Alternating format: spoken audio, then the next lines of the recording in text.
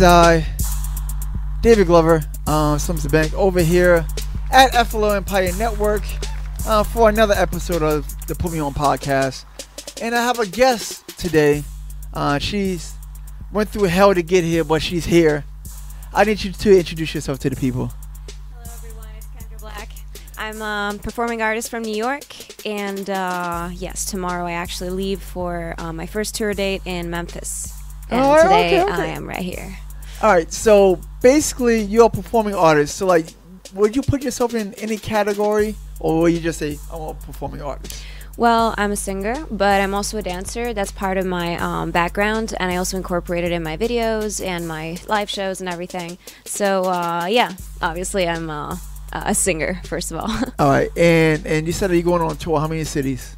Well, I'm doing Memphis at the end of this month. Then I'll have some shows in New York in between, and then after I'm doing the Atlantic City promo only summer sessions, and more shows in New York, and probably more tour dates in November that are coming. All right, so I have to ask you this question: are you going on a tour?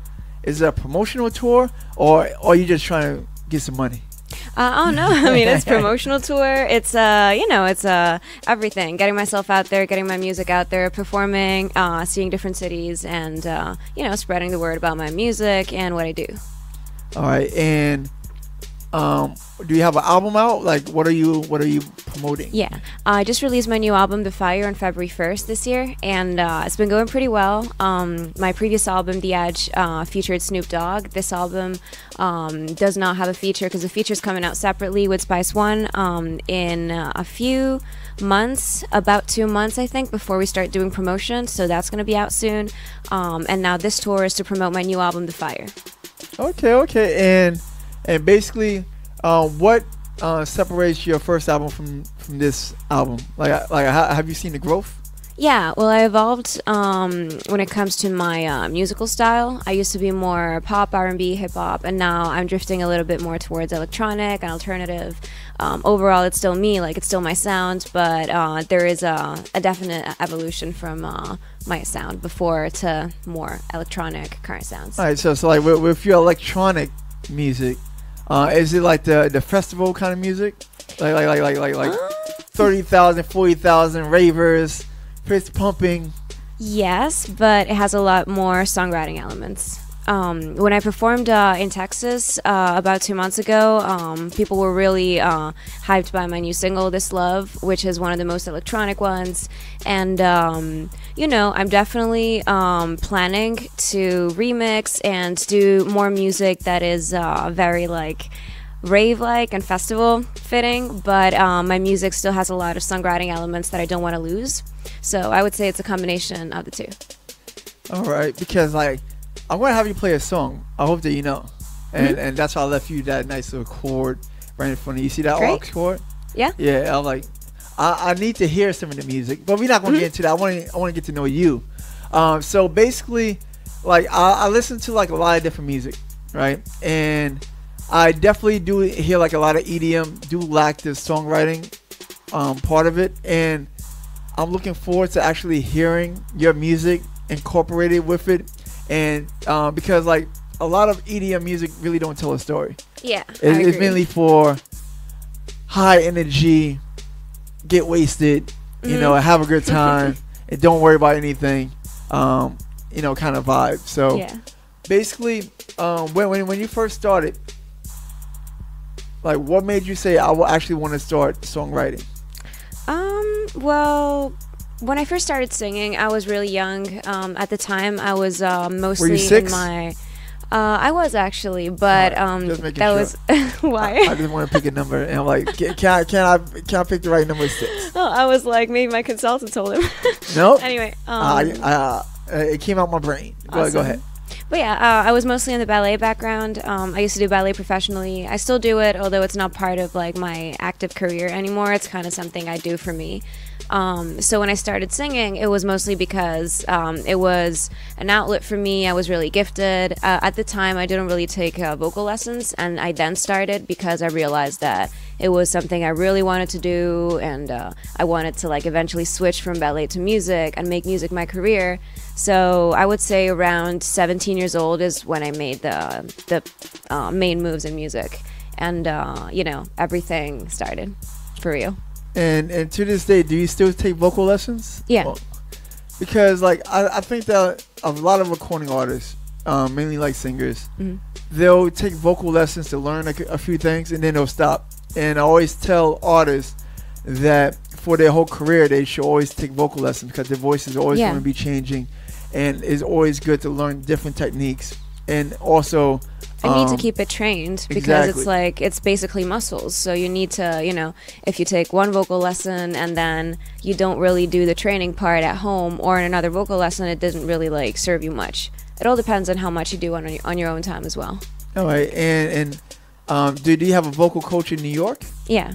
Do you want to shout them out? Sure. I take vocal lessons with Justin Stoney, the founder of New York Vocal Coaching, and Ilana Martin and Naomi from the New York Vocal Workout Singing School.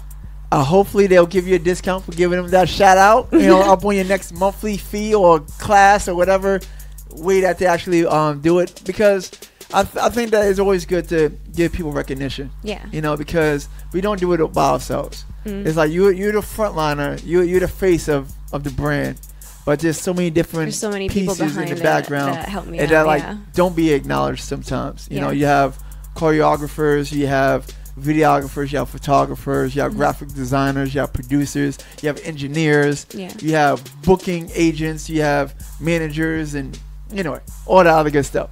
But do you have any videos out? Well, yes. The music video for my single with Snoop Dogg, Rude, is available on YouTube, Vivo. It's reached almost 70,000 K views, so I'm really happy. Keeps growing. I also have the music video out for my single Airpack Jet from the same album. And as far as the new album, the videos will be filmed this summer. All right, okay. Do you have a lead single? Yeah, This Love, which is what I'm probably going to play as soon as we get to that. Ain't nothing wrong with that. Now, with the Snoop Dogg, right? Because I never met Snoop Dogg, right? I think I want to. And I want to retire, so maybe I'll go out to Cali and go find him somewhere. Cali is great. Yeah. So, like, what made you choose to reach out to Snoop Dogg, and how did that whole process happen?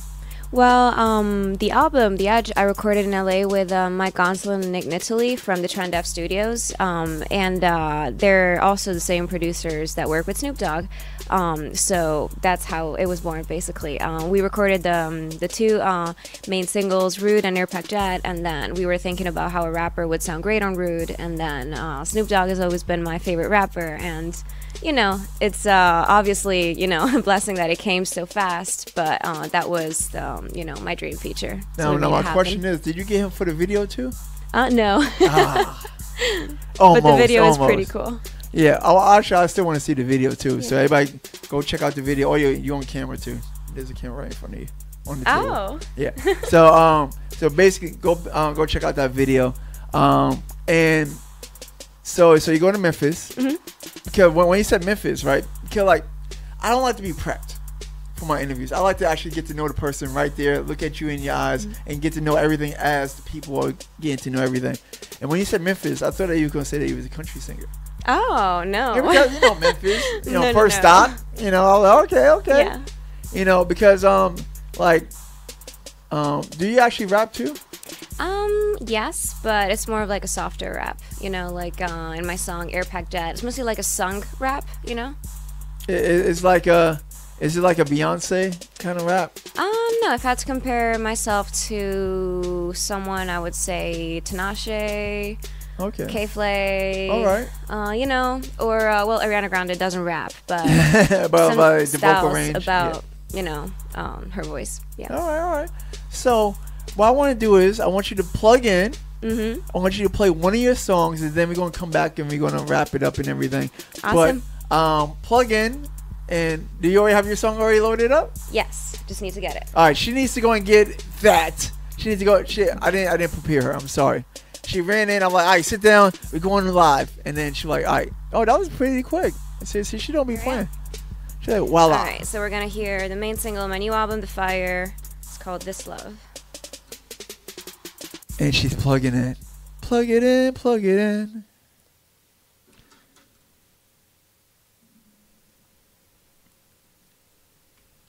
We are almost there. The anticipation. Oh, is she looking for the iPhone adapter? Oh, she got it? Mm-hmm. All right. Give me 1 second to It's get coming. it. The anticipation, ladies and gentlemen. It's going to be worth the wait. I'm assuming. If I had known I had to plug this in, I would already It had was it all ready. good. It's all good. It's all Unlock my phone on that.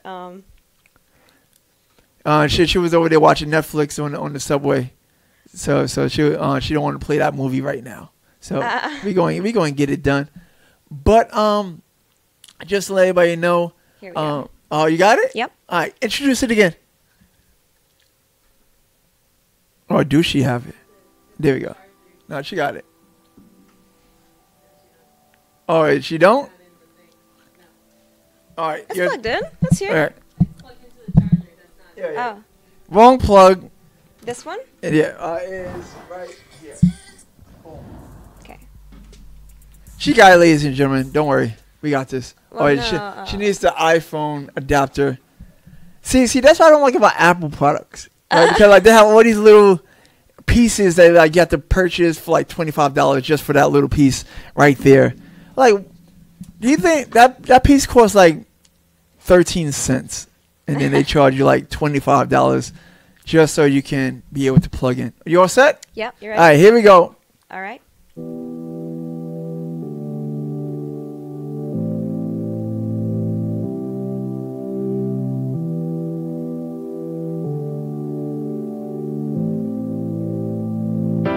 It didn't take you long to get on my heart. Don't wanna pay the cost if it falls apart. Here, stand again.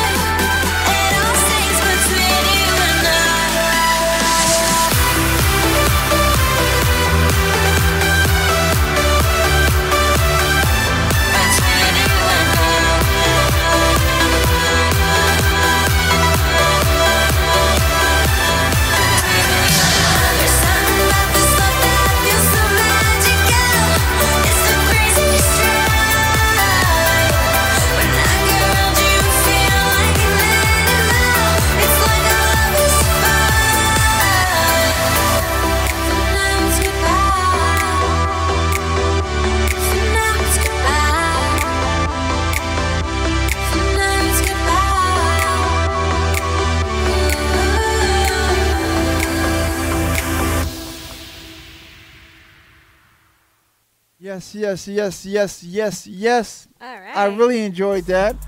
We have Joel up in the chat room. He said it's different, and that's why I like it. It got that. I just got out of work, and it was payday, so I'm buying me and my friends a drink type of vibe. Okay. That's what he wrote. Love it. I'm like, well, that's a long vibe right there. Like, Right? it was specific. Mm-hmm. But tomorrow is Friday. Tomorrow's Yeah. payday for some people. So There you go. I guess that he'll be buying his friends some drinks while downloading your album. What's the name of the album again? The Fire, and it's available on all online platforms: Spotify, iTunes, YouTube, Apple Music. Title. The Fire by Kendra Black, and this was the main single, This Love. Yeah, and Title pays the second most royalties. So everybody, Title. Do you know what the first is? Which platform pays the most? Oh, Apple Music, I think, Nope. or Spotify. Nope. Especially not Spotify. No? Oh. No. iTunes, Do you know who pays the least? The least? Yeah. I would imagine it would be like, I don't know, YouTube or... You're supposed to know this. I don't know. You as an artist, that should be YouTube? number one. Basically, the least is YouTube. Oh, okay. So I And was right about that. Yeah, you got that one right. Who pays the most is actually Napster. Oh, okay. Yeah, but Napster doesn't really have that many subscribers, so Gotcha. it really, All right. irrelevant. Well, you learn something new every day. Yep. Second is Tidal. Mm-hmm. So, Spotify is towards the bottom. Yeah. So. Okay. But, what's your social media? My social media is Kendra Black Music on Instagram, Facebook. My Twitter is Kendra Black Live. All right. And my last question to you would be, what was the most difficult part of putting together the Fire? Well, this project wasn't easy because it's all me. I mean, with the help from amazing people that I gathered, that I, asked to be part of this project, to mix it and produce it and all that, and help me out with the beats and everything. But the most, I would say the most challenging part was putting it all together. Because again, I did this by myself, so I'm really proud of it. But it was extremely hectic. And any shout outs? Yes, shout out to Lounge Studios and the owner Walter. Shout out to Ilana Martin and Naomi from my music school, as well as Justin Stoney and the producers on it. So Nicholas Babian, Enrico Tiberi from Germany, and and Andros, the EDM producer for Storm and Set Me Free, which are, I think, the most electronic tracks on the album. Okay. And if she forgot you, blame it on her mind and not her heart. Yeah. But I want to thank you so much. Thank you. And just to give you a heads up, I'm actually shutting down this broadcast studio. So you are my last guest ever underneath the FLO Empire Network umbrella. So I want to thank you for being my last guest up on this Thank platform. you for having me. And I want you to go ahead and check out her album. Everybody, you'll see me on the Put Me On Inc. brand next. Other than that, I love you all. Support her. Support independent artists. She did it on her own. She financed it and all that other good stuff. Anybody that has ever chased their dream, wanted people to support them, so support her on her dream. And I'm out of here. My name is David Glover, and I definitely do approve this message. I'm out.